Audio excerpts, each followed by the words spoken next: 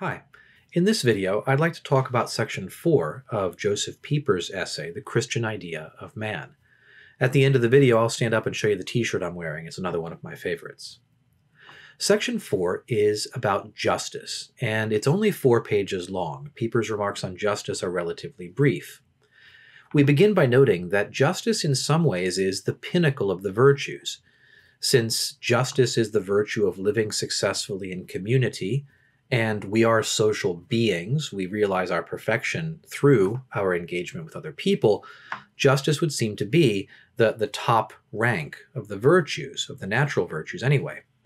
And this is true in a way, but Pieper begins by noting that justice is deeply connected to prudence, because the just person needs to be objective, needs to have objective knowledge of his or her situation, of the social whole, of the reality in which this person is engaged. So this deep prudential connection with the real is a precondition for justice. The person who is imprudent, the person who cannot achieve objectivity, is not able to be just. There's simply no way that person can achieve the virtue of justice. And he goes on to say, the good person is primarily just.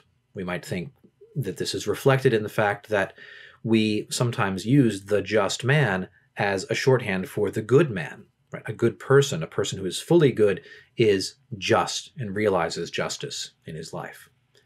Now, justice is a collective as well as an individual virtue. In addition to talking about being just myself, or he or she being just, we also talk about justice as a collective virtue of a whole society or of a group. The way Pieper puts it is that justice is a virtue of the we. There are 3 structural elements to justice. First, there is justice in the relationship between members of the we, between individual members, me and my neighbor, contracting for goods and services, exchanging things for money. This is commutative justice, or justice in exchange. There is also justice in the relation of the whole, the social whole, to its individual members. We might think of this as a vertical justice in a descending direction. This is related to the sharing of goods. This is distributive justice, the justice of making sure that everyone has sufficient access to the common goods, that common goods are distributed in an appropriate way to all people. And then the third structural element in justice is the relationship of the members to the whole. This is vertical justice in an ascending direction. This is what is sometimes called legal justice, the way in which I am aware of and contribute to and have obligations to the common good. Now, Pieper notes that individualistic social theories look only at the first type of justice, as though all justice were commutative justice, and as though once I have ensured that all the exchanges within a certain group are done correctly according to legal principles, I have exhausted what justice is. There's nothing further to do. This is plainly a mistake. But Pieper also notes that there are some universalist or totalitarian regimes, remember he's writing in 1949, that deny the existence of commutative justice at all, which hold that there are no relations in justice between individuals as such, that individuals always relate to each other through the medium of the state, so that I don't contract with you in some just or unjust way. As a private individual, I relate to you as a fellow member of the social whole, of the Soviet, or of the collective, the collective of which we're a part. And that is to say, this totalitarian or universalist regime would hold that the state is all. There are no just relations outside the state. All justice is the state's justice, and there is no private sphere. Recently, Pieper says, some Christian thinkers have tried to draw on classical theology to argue that the third form of justice, legal justice, is the true form of justice.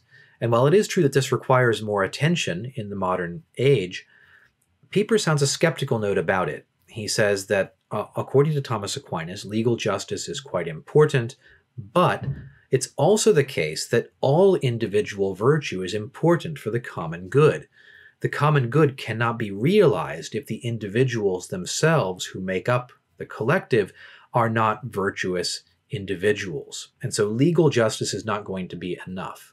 I think what Pieper's pointing at here at the end of this part is that to realize justice, we have to have a just society made up of virtuous individuals, individuals who not only have the virtue of prudence, but many other virtues besides. So private vices within individuals in the collective is going to sabotage any attempt even at legal justice. And so our view of justice and our attempt to realize, our view of virtue and our attempt to realize virtue is going to have to be more comprehensive than simply attending to achieving justice and its precondition of prudence. So that's all I have to say about part 4. The next section is titled Courage and the Fear of the Lord, and I'm very excited to talk about that. That video I will publish next week. And as I promised, let me show you my t-shirt. This is my t-shirt. It says, "I have no shelf control." So this is my bibliophile bookworm t-shirt. It's one of my favorites, like I said. So that's all I've got for you for right now. Thanks for watching today.